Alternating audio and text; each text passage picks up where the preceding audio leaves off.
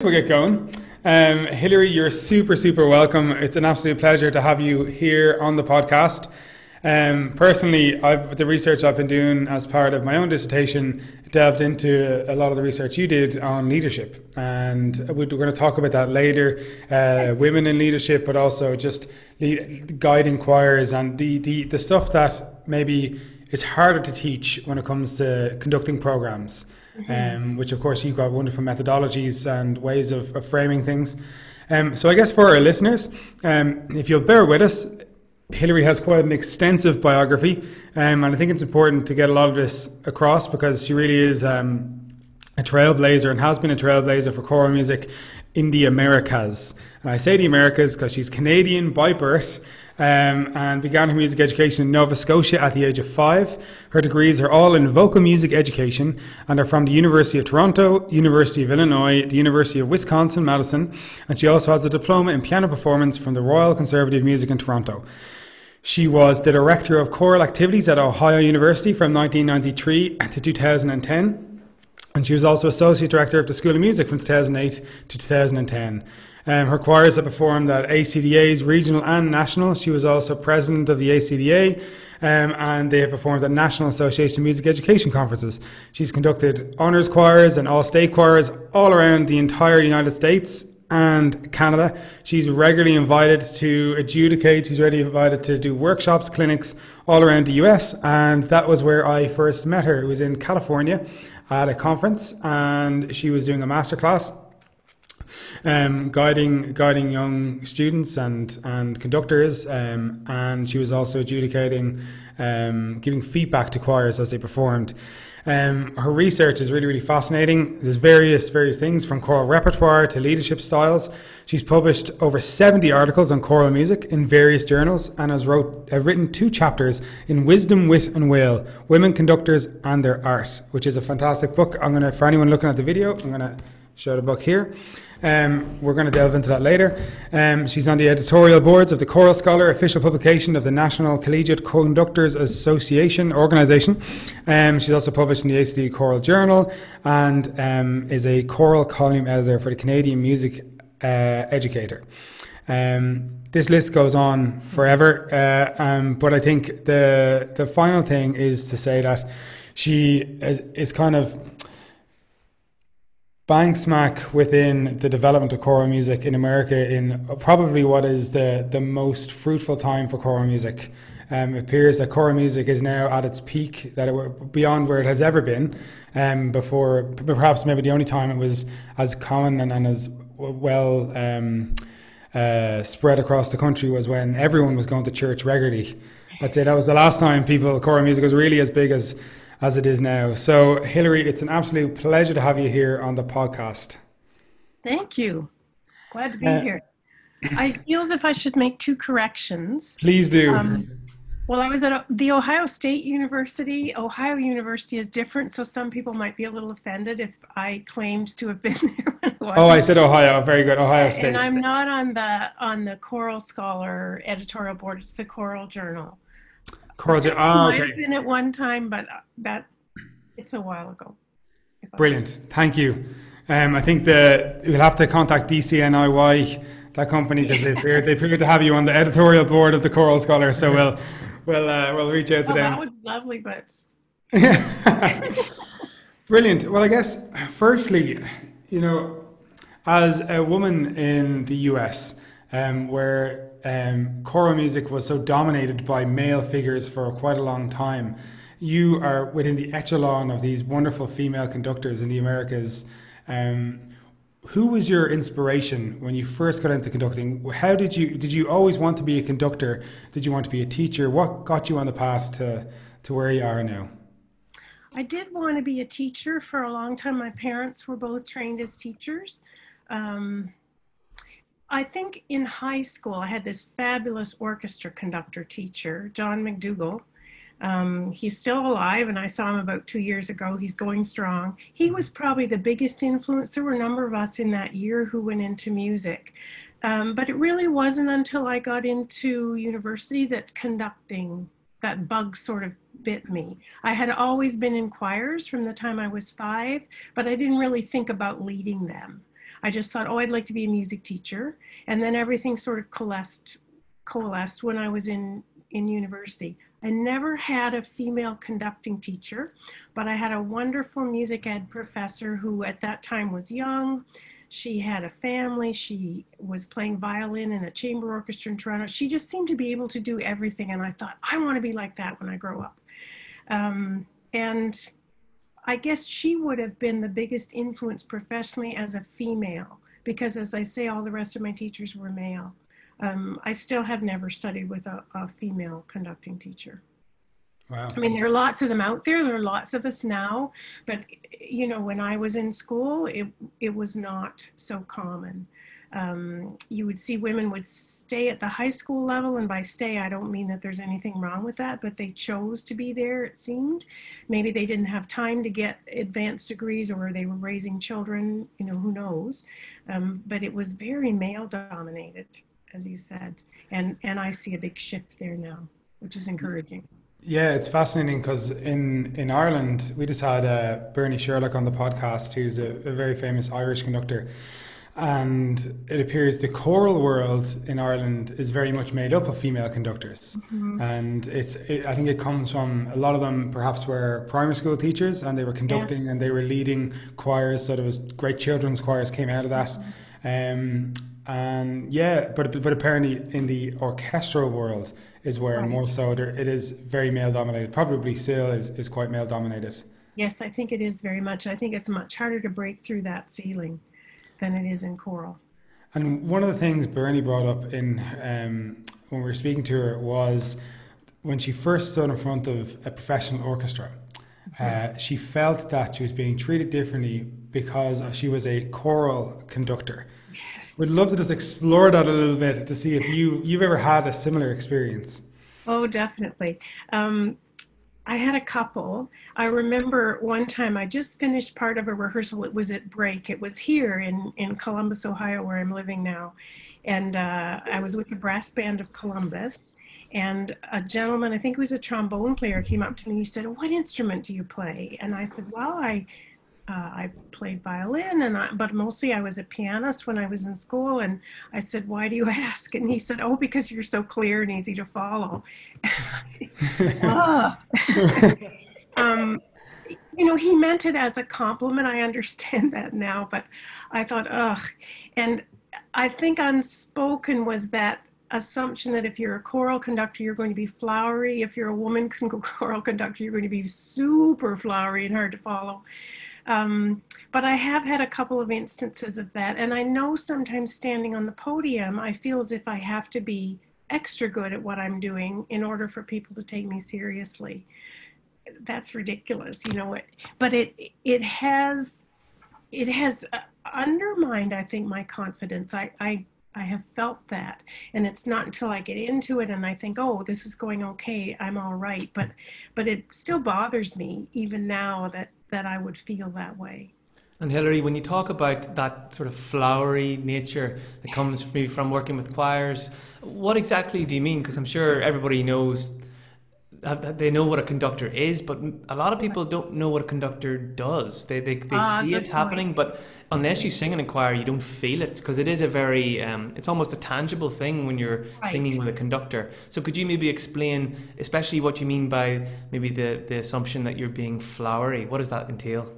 Well, first of all, as background, I think there are two things. I think there's an assumption that a choral conductor is flowery, and I think there's an assumption that a female is. And by that, I mean, you know, lots of very smooth gestures. There was a time way back when choral conductors would show the melodic rhythm oftentimes, particularly working with children, and you would see them showing them melodic direction and this kind of thing. You just don't see that happen. I mean, we're all taught the same way. We're all taught the same beat patterns, everything else. It's much more sophisticated now, but I think it's a holdover from that it came from that era. Also the notion that we didn't use batons. Of course we can use batons, but it developed over time, I think. And for some reason in some people's minds, it's still a misconception because there's plenty of proof, if you just look around, that that is not the case, that there's great clarity to be seen in regardless of gender, and there's great lack of clarity regardless of gender sometimes too. Yeah, and that's a lot of teachers and a lot of community conductors that we would see in Ireland, I think, especially just from working with the festival that we set up in this year.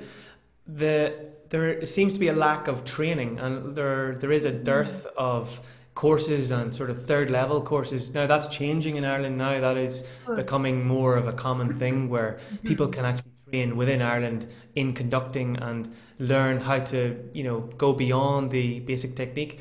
But I think especially in primary schools and even in secondary schools, the school wants to have a choir, but they don't have anyone who knows how to conduct. So the teacher just starts and learns, and the students just learn how to do it. So and they learn how to follow, right? Yeah, and it's almost just a form of leadership versus a form of conducting technique. Right. Well, it's more like encouragement or cheerleading in a way.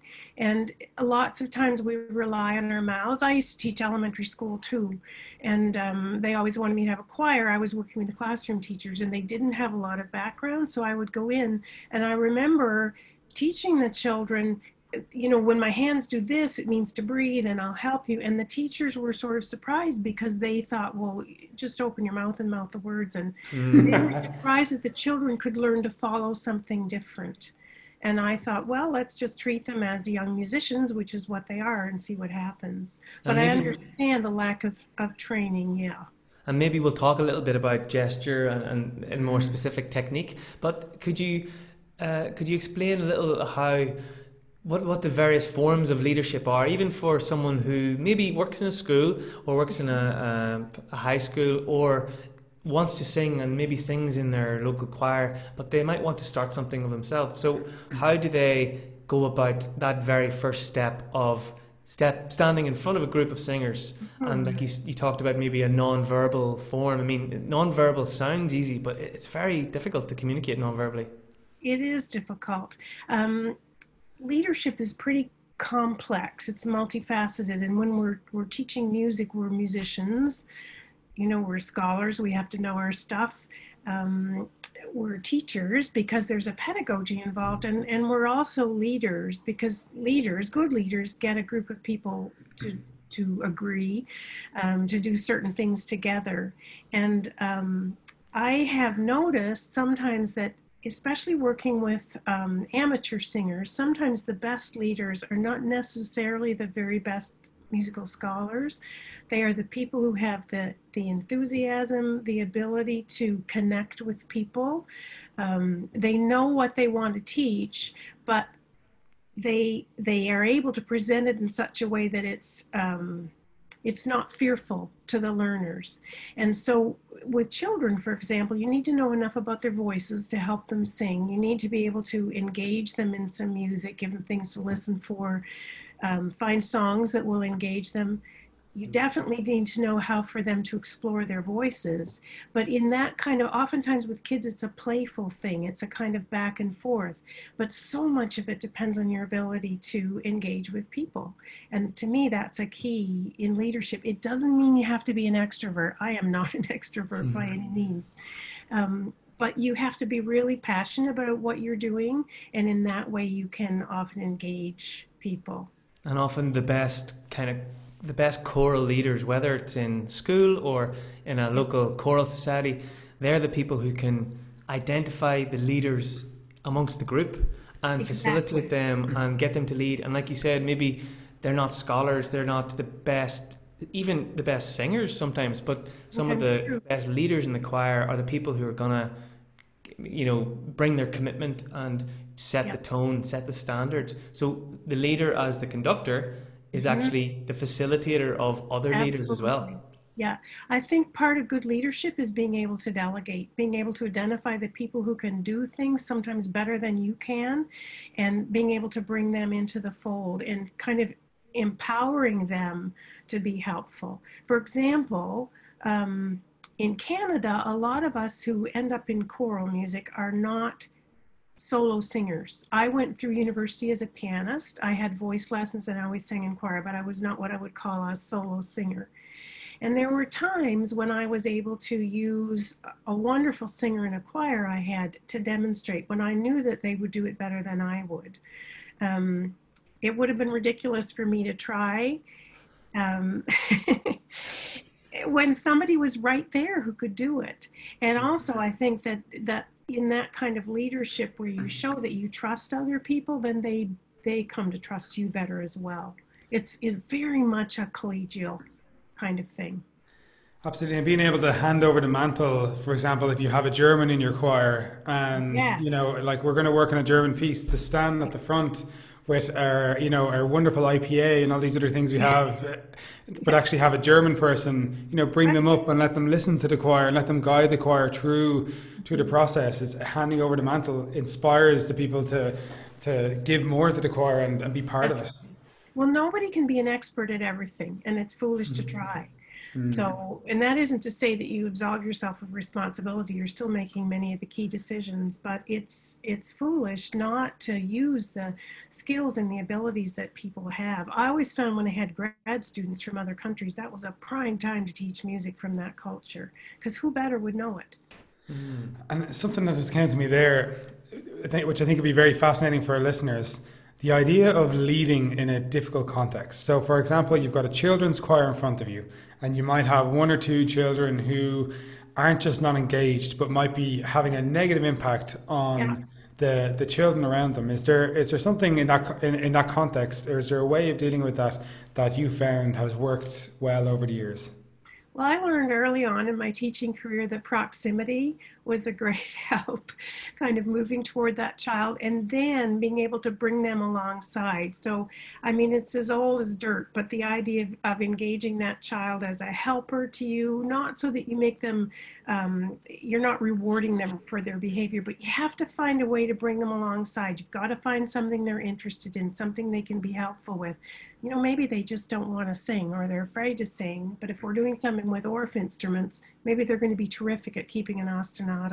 And then once we get them in there, then we can begin to bring them along with the other things, because other kids need a turn doing that as well. It's interesting you say that, because many years ago, when I was in the early parts of my conducting career, I called for the help of one of my friend's mothers, who is a retired primary school teacher. Her name is Murren Conway. And I was looking at ways of trying to bring positivity to the rehearsal, using positive reinforcement, because I really believe that the rehearsal process should be as enjoyable as possible. And how can you encourage people in an honest way when they do something well? And Maren she's like a bit of a Mary Poppins figure. But we sat down for a couple of hours and she guided me through some principles. And originally I tried them first with children's choirs, and you know, they worked really, really well. But I also had a university choir at the time, Maynooth University Chamber Choir. And I was like, I wonder if this would work on college students. If this is and it's not necessarily if it would work, but if this mindset, if this approach of dealing with this group of people will work. And it really changed how I viewed being a leader. It made me far more compassionate. But just switching the perspective, the lens from dealing with things using positive reinforcement completely changed how I viewed leadership. Yeah. Think about how in music school we are taught to deconstruct things, to pull them apart, to find what's wrong. And then if you go into rehearsal and operate 100% from that viewpoint, it is really demoralizing to people. I do not believe that we should ever give false praise, but you can certainly praise the effort. I learned from some good mentors that starting by telling people what they've just done well and then building on that. It's the old expression my grandmother used, you know, about catching more flies with honey than with vinegar. Just when you're berated all the time, you just lose all your heart for doing anything. And that is the opposite, I think, of what singing and choral experience should be about. Yeah, because at the end of the day, people come, they want to sing. They've already committed to, if they're sitting in that chair, they've committed to being part of this. So by berating them, it really has a negative impact. There's a quote that you use that I think you got from a dissertation by a person called Correct me if I'm wrong, But this quote has stuck out because I think it's just currently with everything that's going on with COVID-19, I think it really highlights the role of the choral conductor. And I say choral conductor because in the context of amateur music making, in the context that let's presume that 95% of choirs are made up of amateurs, and what it means to be in a choir right now with all of the various social distance singing with the virtual choirs, etc.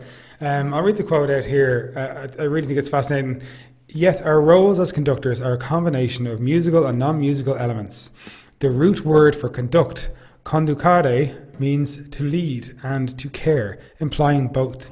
Even conductors of professional ensembles have, quote, greater management responsibilities than their predecessors, according to research by Mintzberg, quoted by you in his 1999 dissertation.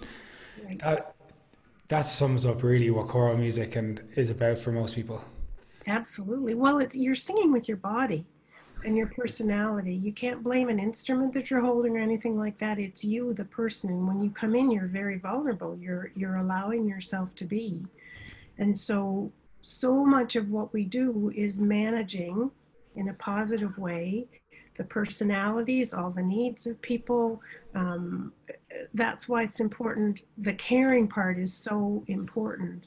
The other kind of leadership that you talked about in his dissertation and that I had done some work with before is situational leadership, where there's a balance between the task and the relationship. So you go in and you're prepared, you know your music and so forth, but the way that you relate to the musicians is extremely important. And if you're high task and high relationship, there's a good balance there. Let's delve into that a bit more, just for our listeners. What do you mean by high task and high relationship? High task is being on the job. So the high task conductor is somebody who goes in, they know absolutely the music, they know what they want to accomplish, they know how to teach it. The relationship is the way that they engage with the musicians. And so along with that teaching, they're doing it, like you were saying earlier, in a way that is encouraging, that gives positive reinforcement and so forth, rather than berating people. And it's a model that came from business. And there are 4 quadrants. The high task, high relationship is the ideal. That's what so-called good conductors say that they espouse. But if you think about the opposite of that, low task and low relationship, what would you get? That's somebody who's not engaged at all in what they're supposed to be doing, and they could care less about the people in the room. So in business, that's called laissez-faire, or delegating. You're just giving everything away to everybody else and not doing any overseeing. Sometimes we use a high task, low relationship. For example, I would use the example, if you're making a recording, say for a publishing company. I remember doing this one afternoon at the University of Toronto. We had an hour and we're making a recording for Hinshaw Publications. And so the kids had not seen the music before. Bring in the music, we sight read through it. I mean, it was just, Dr. A is on a tear today and she's going to get E to Z in a hurry. I wasn't mean or anything like that, but it's just get right down to business and get this done. And within an hour, we had sung it, we had recorded it, I had listened it back, I had said, okay, this is fine, we'll send it to them. But that wouldn't be the normal way of operating, because you don't take into account people's personalities or anything, you just get on with it. But it was a case where that kind of leadership was appropriate. That's very interesting, because that model is I'm sure really, really vivid for people, and actually it's something that everyone can relate to, whether it's their own work or their own musical performance or whatever it might be. But when you're under pressure, so say you've got that recording session, you think, okay, this needs to be done. I need to get this done. It needs to be a really high quality. So right, let's go everybody, just focus for this. Mm-hmm. And it's very easy to have that high pressure as your norm. And we know as musicians and freelancers and performers that, we put ourselves under a lot of pressure. So the difficulty is maybe, easing the pressure somehow, or letting yourself bring that relationship in, and to value the relationship and to bring that up as, like you said, high, to both have that same level. And is prioritizing and valuing both as the norm. And I think Right. that's probably the most difficult thing for people who really are under a lot of pressure.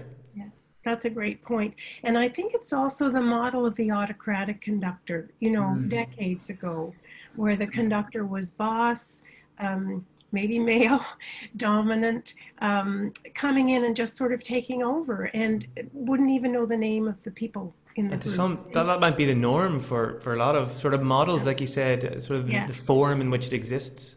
Right. And perhaps that model attracted certain types of people to the job. Yeah. Like maybe if you're in the orchestra and that suited your way, you're thinking, right, well, this is how I enjoy leading. I can be a conductor, so I should be a conductor, kind of thing. Yes. Yeah. Dangerous road. Because says the conductor. Well, it's funny, like when you reflect on your career as a conductor, and like I remember my first year, I was very, very young to get the job, mad. But I was 21 when I first conducted the Newt University Chamber Choir, and I was just extremely lucky, fortuitous, etc. But I was the same age, if not younger, than some of the people I was conducting. Right. So in my first year, I decided I am not going to take any. Can we swear in this podcast? No, that's not. So I'm not going to. We're talking to a Canadian. We definitely can't swear. So I decided, you know what? I'm going to be like, everything is going to be really, really tight. And no messing around. Rehearsals are going to be tight, very process-oriented rehearsals. Very, we're here to get the job done. Here we go, get through the music. And while the end result that year, well, there's a couple of other challenging things about the year, but the end result of the year was quite good. The choir sounded really, really great, but the process didn't necessarily instill the best level of kind of reward in terms of the singer's enjoyment of the rehearsals. Now there were other issues where there were 6 people in the choir who went for the same job, so there were 6 people there thinking that they could do a better job the entire time. That didn't help either, but nonetheless, it was very process oriented. And in your book, you also talk about transformative leadership and transactional leadership. And it would be great just to, because we're after going down situational leadership, it might be good to just delve into them a little bit more. Transactional is a little more process-oriented, but transformational, we tend to think, relies more on the personality of the conductor. And I think we've all seen those situations where I remember seeing it with student teachers when I was early in my own career as a supervisor, where you would have these personalities that would go in the room and every kid in the room just sat right up and paid attention. There was something sort of mesmerizing about them. And it didn't matter if they were prepared or not for the first few minutes. Everybody was right there. Then they'd usually see through it if there wasn't much substance. But that type of leadership often relies more on the personality. I'm not saying that it's a negative thing, but it's a very strong kind of personality in that. Charisma. Yeah, yes. I had a psychologist explain to me once that charisma is a negative. He said we should be using the word charm, which I thought was really interesting, because he said, look, if you think about it, people like Hitler, people like Mussolini, and we have lots of people today, they had charisma, which was a negative kind of thing. Charisma in our society is used as for most of us think, oh, that's a good thing. It's what really engages people. But the psychologist said, no, it really isn't. It's charm that engages people. And maybe it's semantics, but I've always thought about that. So I think I don't want anybody ever to say I'm charismatic, which I don't think they would, because that's not my personality, but it would be okay to be charming, I guess. Fascinating. And it also goes back to the whole idea of leading by example. At the end of the day, people, as you said, those very, very charismatic conductors will get up on the podium, but if they're not prepared, if they haven't done the work, they have everyone for the first minute, but as soon as everyone realizes they can't, they're missing everything, then they turn off. I'm really interested in etymology, like where words come from, and just talking about charisma, it's the Greek, and it's sort of this idea of favor or grace. So this attracting people through the graciousness or this perception of grace. But then the word you use, charm, like, charmed has a connotation almost like a magical thing, where we can cast a spell on someone. Like the sirens charm. Exactly. And I think that's a really important way to look at it, because when you just said when someone walks into a room, everyone just follows them, and we all know people like that. A lot of people end up as performers, or bands, or front people in like huge groups, where they walk on a stage and like 60, 80,000 people just want to see them. Yes. And that's charming. That's just like, so there's something magical happening there. We don't really know what it is scientifically, but we all feel it. And I think it's a really good way to maybe look at it, and to think of this idea of the leader or the conductor. Mm-hmm. You have to think too, though, and this is interesting, about in that kind of circumstance, some people are, they seem to be gifted with that ability, but we don't want to think that leadership is not teachable, because it is teachable. And, there's an expression, oh, he's a born teacher, or she's a born leader. Some people do have those characteristics. I think that firmly, but I also am a great believer in the fact that you can help people become better leaders. There are tools and skills and so forth that they can have. Otherwise, we'd all be out of business as teachers. I mean, isn't that what we're trying to do all the time, is help people become better teachers or better musicians? So there's change that takes place. And I think that I've seen very, very shy, unconfident, if that's a word, people become really strong teachers. Given the encouragement, given the tools, it can happen. But then on the other hand, there are those people that just seem to have everything going for them too. But they're not. In a way, that first person you talked about is the person who has benefited the most from that teaching, because they have transformed. So it's almost lived experience for them. It's a lived lesson, which, we all know those people who have completely, maybe they've ended up doing something that no one ever thought they could do. Exactly. And they can be brilliant teachers because they know what it's like to learn. It goes back to the singing teacher, the singer who always opened their mouth and produced a beautiful sound, the singer who the technique was always there, and no matter what teacher they had, they were always going to develop. They almost don't know what it's like to learn. Yeah, they never had to learn. That's exactly right. I had a colleague one time, I was teaching in a school where there were 2 choral conductors, and he had perfect pitch. And so I remember him saying, well, I never had to learn to sight read, so I can't help these people. And I thought, I didn't know if it was the case or not, but I thought, well, I can help them. I don't have perfect pitch. But it was interesting because he struggled to understand why when they picked up a piece of music, they couldn't just read it at sight. Wow. I can understand why they couldn't. Me too. And there's some similar things with language teachers as well. So, I mean, as native English speakers, we weren't taught English in the same way that, in the sort of, in terms of grammar and the intricacies of the language, in the same way that you might learn Latin or Spanish or whatever. So sometimes, like the Northern Europeans, Scandinavians and Germans and Dutch, they, when you're in Europe, they correct your English because you're not using the correct tense or conjugation, because they've learned it. They've learned it, and we haven't had to learn it because we've just inherited it. So I think that almost, if you translate that into music, that is often the case. Mm-hmm. Yeah. And now to move to Canada, because a lot of our listeners, of course, they know where Canada is. We love Canada in Ireland. We've been sending people to Canada for 200 years. And you'd know well about that, coming from Nova Scotia. Oh my goodness, yes. Yeah, I actually grew up playing the bagpipes, and there's plenty of bagpipes over in Nova Scotia. Oh yes, plenty, and Scottish dancing. My sister used to take lessons, and yeah. Oh, great! It's good fun. But in Canada, as I said earlier, the choral scene in Ireland seems to have just completely exploded over the past 15 years, due to probably the internet, due to more training, due to popular figures like Eric Whittaker, music by Lauritsen. The music became kind of, for younger people, more tasty on their ears, easier to listen to perhaps. Television had a big impact. So a few television shows and TV personalities have brought it into the sort of the mainstream. So how has there been a big change in Canada over the 15 years, and what is the current situation like in Canada for choral music? Canada has a really healthy choral scene, particularly with children's and youth choirs.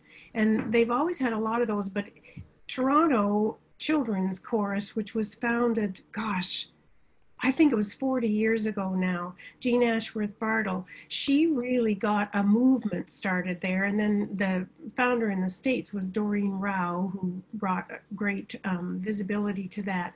But what happens when all these young people grow up? They have to have somewhere to sing. So not only many children's choruses, but youth choirs are very strong in Canada now, and community choruses. So I saw a statistic not long ago that said that there are more people singing in choirs in Canada than there are playing hockey. How about that? Brilliant. But in the schools, it varies somewhat because the education system there is run by the different provinces. So some provinces have a stronger music commitment, I should say, than others.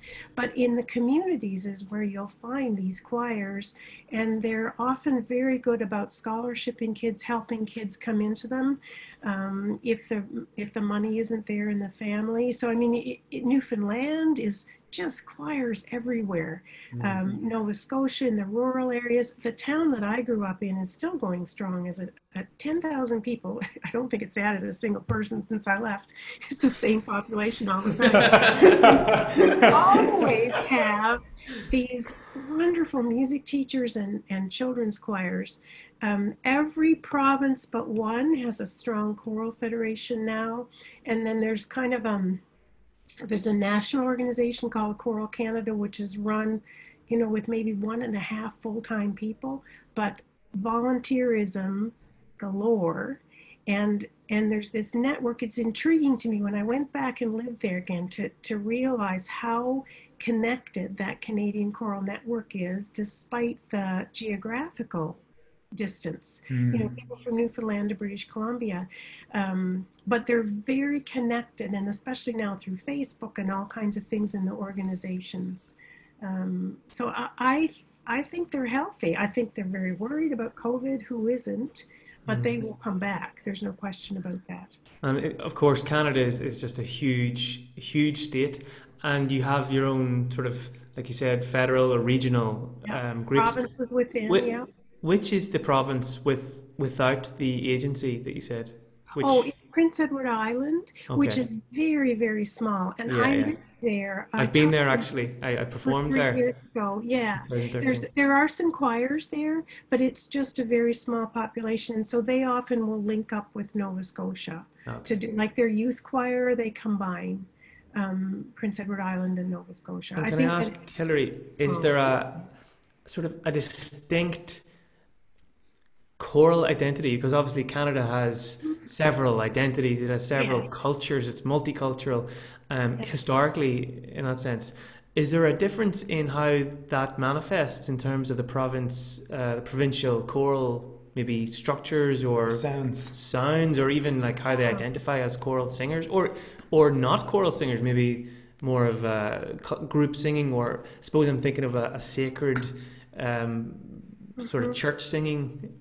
Well, like everywhere now, the influence of sacred music was very, very strong in Canada at the beginning, as it was in the United States, but particularly in Canada. And a lot of those people came from the British Isles.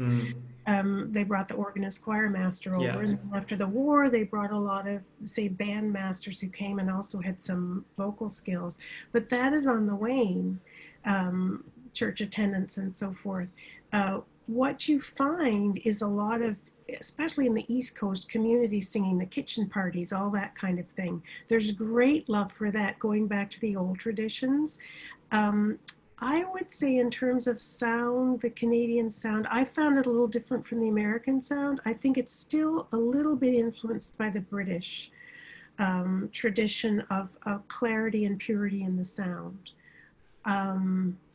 When I went back to Canada in 2010 to teach, I was struck by the difference in color I heard in the professional choirs in Canada from what I had been listening to in the States. You certainly can find equivalents. I mean, you can look in Minnesota, for example, very clear, not a lot of vibrato.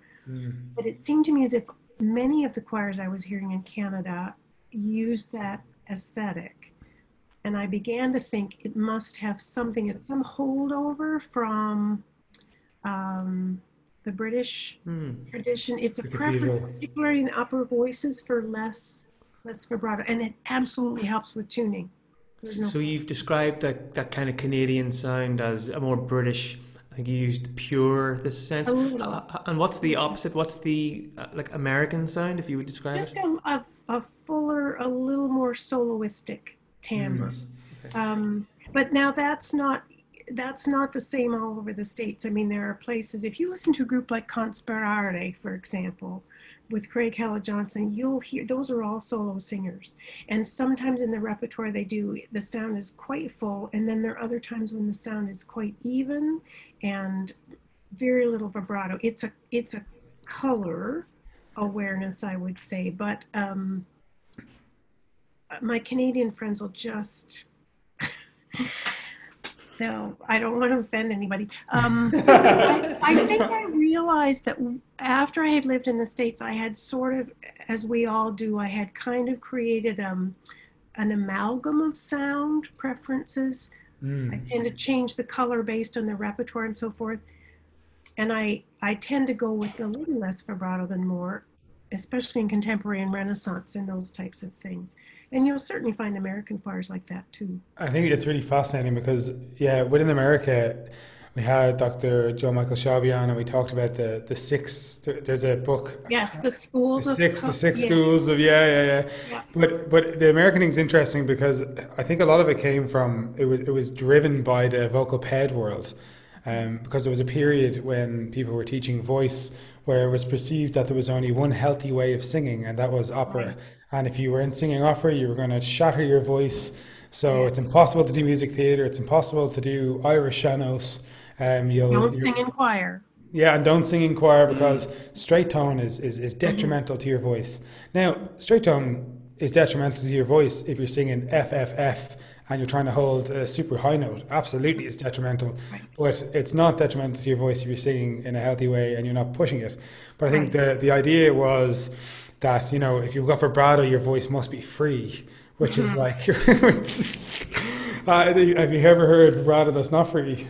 There's plenty of vibrato that doesn't sound very free. Yeah. And it appears that across the US, like I know at USC, the sound there is very much is very bright forward sound, and is not as heavy or weighty as say in other parts. Maybe the Midwest probably has a weightier sound, would it? Right. And some I've heard on the East Coast, but I thought that sound at USC was very vibrant and healthy, and it's a beautiful sound and suited the repertoire. Yeah, and then at the end of the day, it really does depend on what you're singing. I won't say which choir this was. This is a little anecdote, but I took Maynooth University Chamber Choir on a world tour back in 2015 or 2016. And we did China, and we did a bunch of places in America. And one of the places we visited, really, really famous American conductor there, and we sang for them, and we had the choir, the average age of the choir was 21 years old. So we had a 21 years old sound, and we did like contemporary stuff, Busto and some Renaissance, Polyphony, whatever. And then the choir we were singing to was made up of kind of grad students and undergrads, and they sang some Bach. And we were in this big room facing each other, and we sang our piece. We kind of surrounded them, and it was lovely or whatever. And they stood up and sung Bach.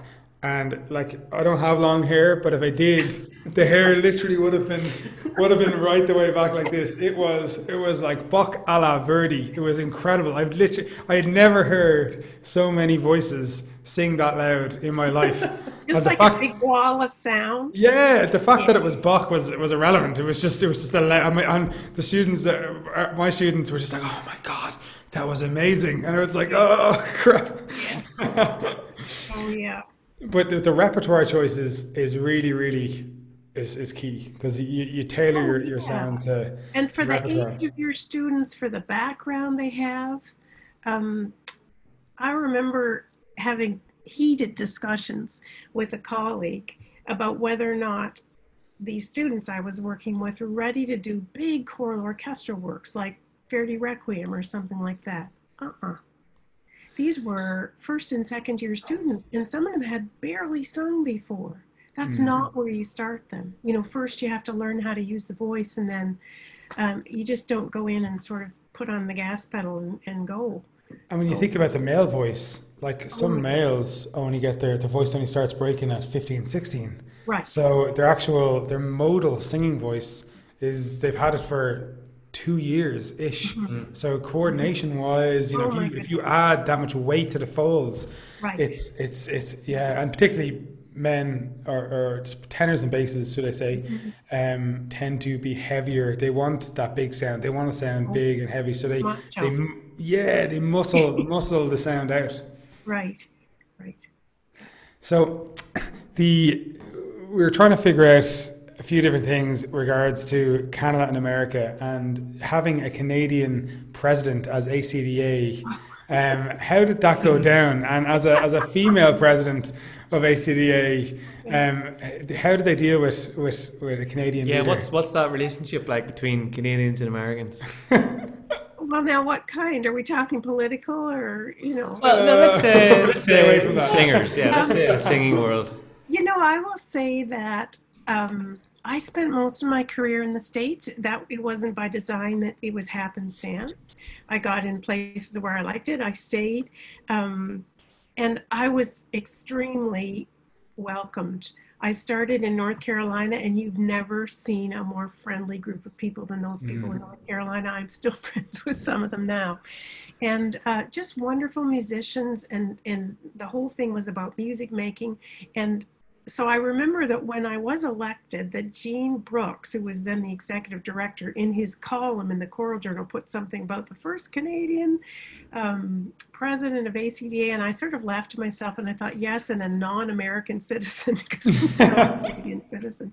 I don't think it bothered people one way or another. I think they needed somebody to get the job done, and I worked very hard, and I had fabulous people helping me, and we got through the time. But I learned a lot because I did get to travel a lot during that time. That was when I got to go be with the Mormon Tabernacle Choir and make a recording with them, and be in all different parts of the country and meet so many people. And they all just want to make good music. And is there a good bridge there between Canadians coming to the ACDA International Conference every 2 years? Is that a thing? Yeah, it is a thing. And what's really interesting is that the Canadians always have their own reception, and so you'll find their own party. Lovely.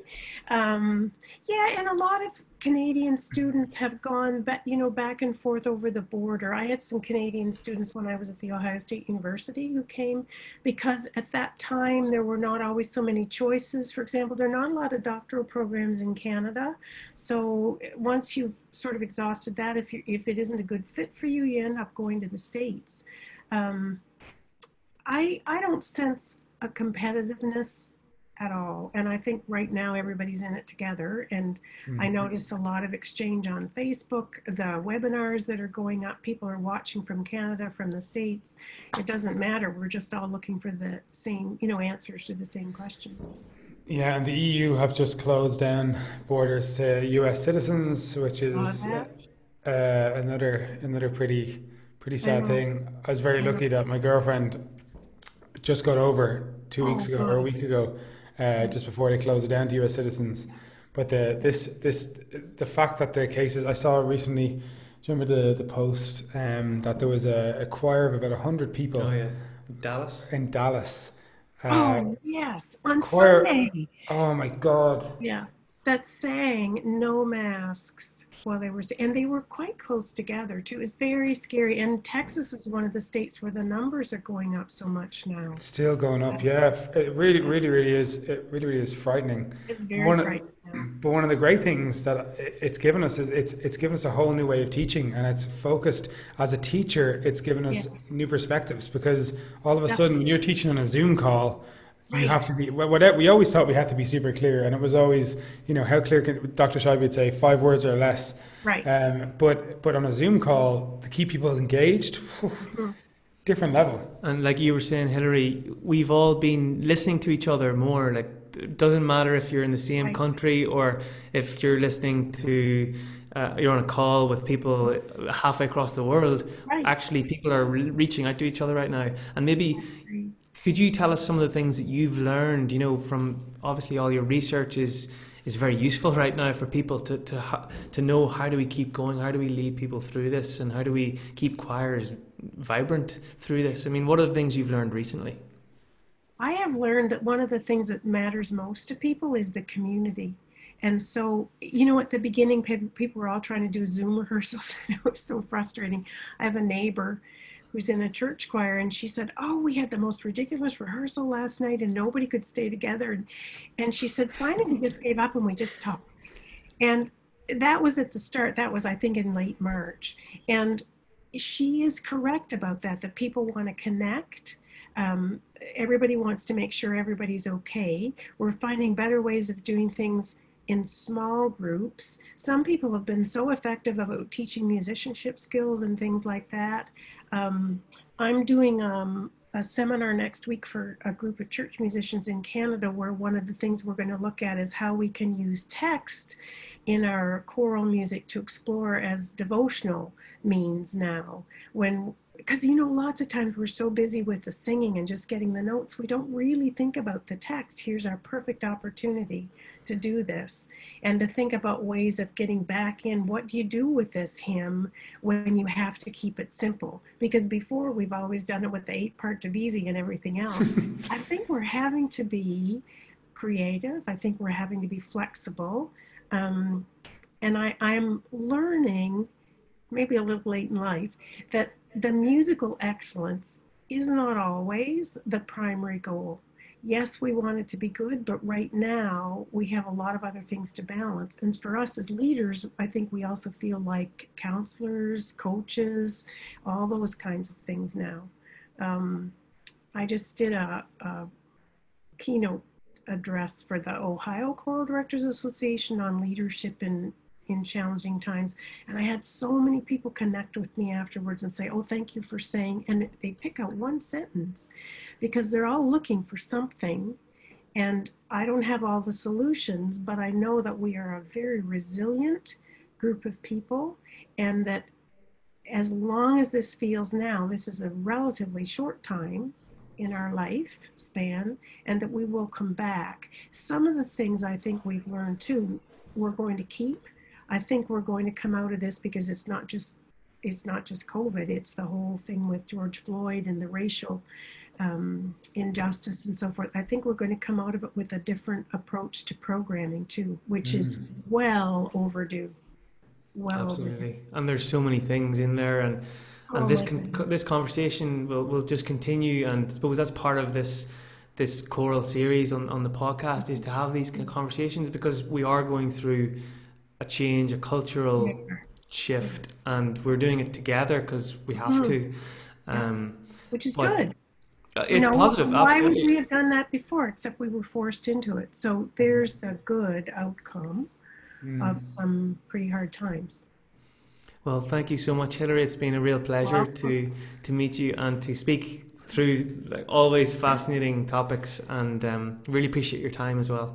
Thank you so much. Could have easily done another hour there, double delving into stuff.